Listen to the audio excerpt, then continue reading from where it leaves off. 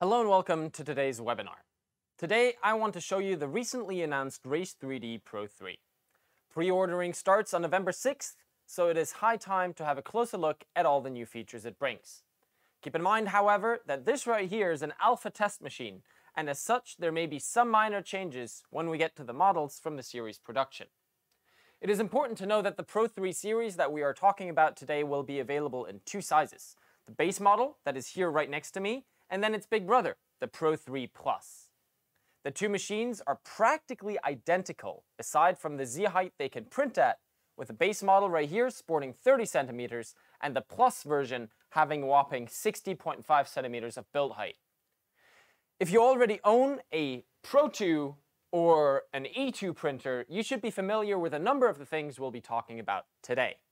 This new Pro3 series is basically like a fusion of the Pro2's and E2's best features with a few bonuses on top. But let's start at the beginning. The machine has a solid aluminium frame, giving it a rigid and quality look. However, that means its weight is actually quite high.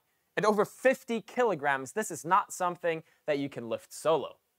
Today's highlight will be the redesigned printhead, so we'll save that one for a bit later. The display itself is the same as on the Pro2 and should look familiar to users of those machines. However, there are a few new features accessible via the display. There's an improved onboard camera. Let me actually switch here.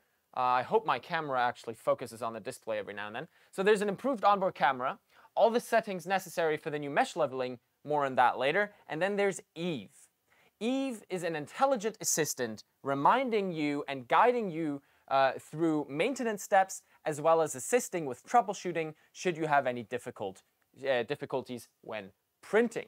We can go through this real quick. So after I press that little robot head in the top left corner, she'll start asking me, well, what do you need from me today? And then I can tell her, well, my print model failed. And she'll ask me, which of these problems have you encountered? I can say, well, the first layer does not stick to the built plate. She'll ask me whether I'm using Raise3D filaments. I'll say yes, and then she asks me whether I've calibrated correctly, showing me a picture, and I can just compare what I see to what I actually have on my print bed, and then depending on my answer, she will guide me to the correct calibration menu, where if I click on it, I can then start the calibration process. This menu right here should be familiar to users of the E2, where it is basically the same, a video-assisted calibration procedure going through the entire process from probe offsets, from bed leveling, and everything associated with it. This makes it very, very easy to calibrate your printer quickly and painlessly. In addition, on the screen in the top right corner, there is now a little moon symbol that is a power saving mode. If I click it, you can see the display turns off and the internal LEDs turn off. Well, that's, I don't know. For example, if you print overnight, you can use this, keep the display and lights off, save a little bit of power just by tapping the display. I turn everything back on. You connect to the printer using a USB stick on the right-hand side or using a local network connection, either via a cable in the back of the printer or a Wi-Fi connection. Naturally, this printer can be integrated into the Raise Cloud for management via the web or app interface. IdeaMaker is still the slicing software that is designed for use with this printer, and if you haven't already, you should check out its newest version. A number of things have been added or improved within that software, as well as there's already a printer profile for the Pro3 in there as well. Next up, we have the print bed. It is no longer made from a rigid piece of aluminium and is instead now made from flexible steel. We can have a look at this. If I look at the Pro2's print bed, well, it's a solid piece of metal. That's not very flexible, and if you had a large print on it, it was often quite difficult to get it off the platform if it stuck really well. Now I'll put this one away again. Apologies if that was loud. If I move over to the Pro3, I can get the flexible steel plate out of there, and you can see that I can just flex this one. And as you can imagine, if there's a large print on top of it, this will get it off the platform without any major effort. The build tack surface should be familiar from the other Raise3D printers. Does need to be replaced eventually, but it can take a multitude of prints, and it eliminates the need for adhesives, such as Magic Glue, hairspray, anything like this.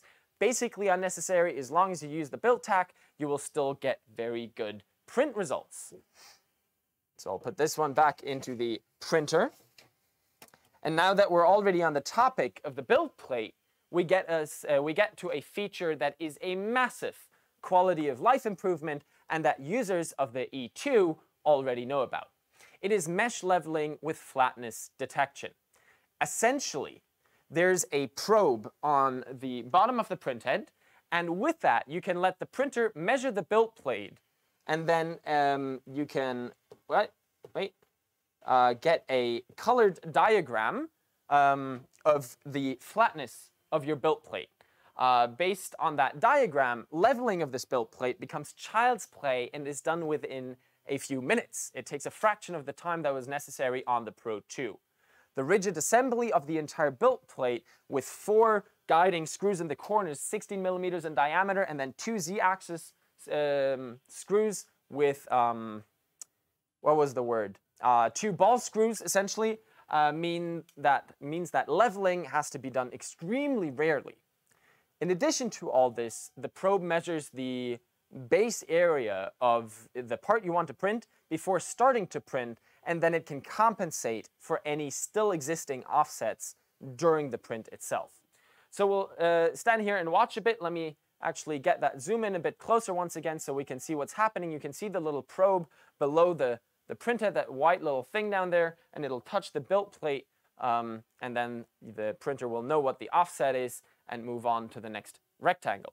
This right here is the simple mode. There's also a full mode with over 30 single measurement points distributed across the build platform. So you'll have a very accurate measurement using that.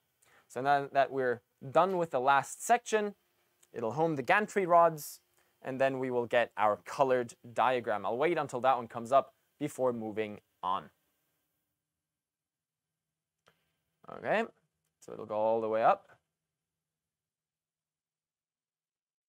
And there we go. And using this diagram now, I could adjust my build plate if it was not level enough.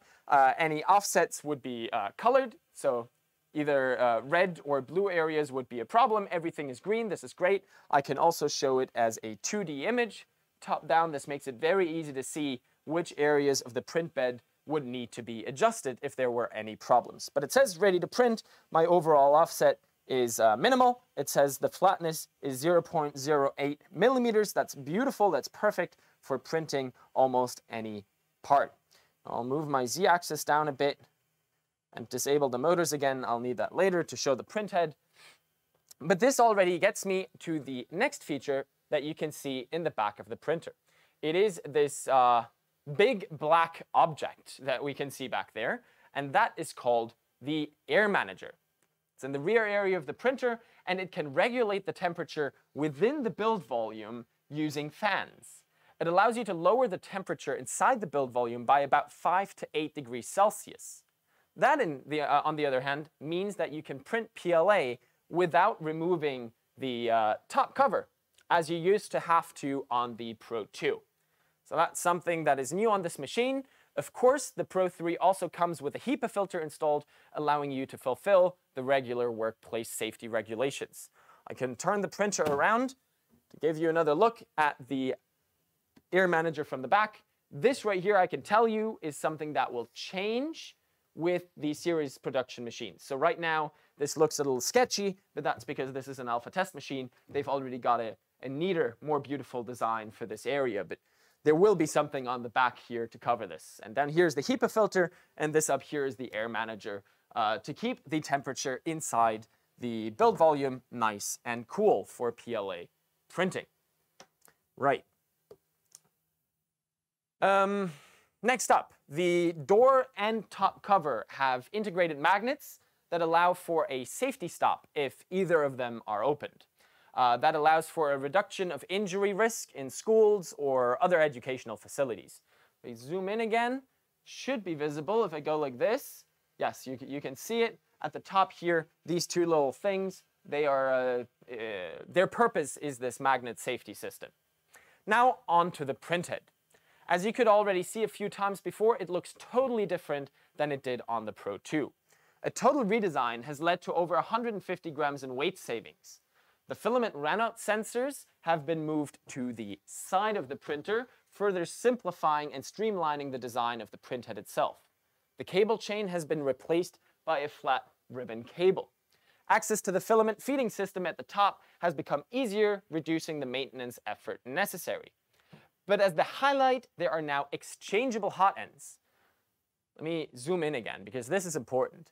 These little cartridges, as you could call them, can be released by just pressing up on that red lever, moving that out of the way, and pulling on it. And suddenly, right here, is my hot end, heatsink, heat break, and nozzle in one, and I can swap this whole thing out in a matter of seconds. You can have multiple of these in stock and available, fitted with different nozzle materials or diameters, letting you switch between them without any tools or major effort.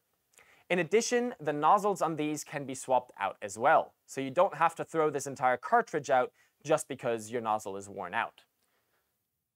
So I'll just put this one back into the printer, just like this, and push back down the red tab, and it's installed back in the printer. You can see how quick and easy this can be.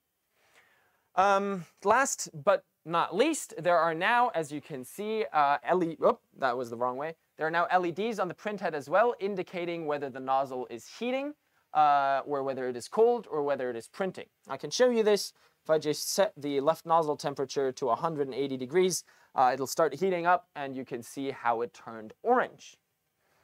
Well, I think that's basically it. I hope you liked this brief presentation of the new Pro 3 series. If you do have any questions or comments left, please leave them below the video. And if you're interested in more content surrounding 3D printing, 3D scanning, please subscribe to the channel in order to stay up to date. I hope you have a wonderful day, and I get to see you again next time.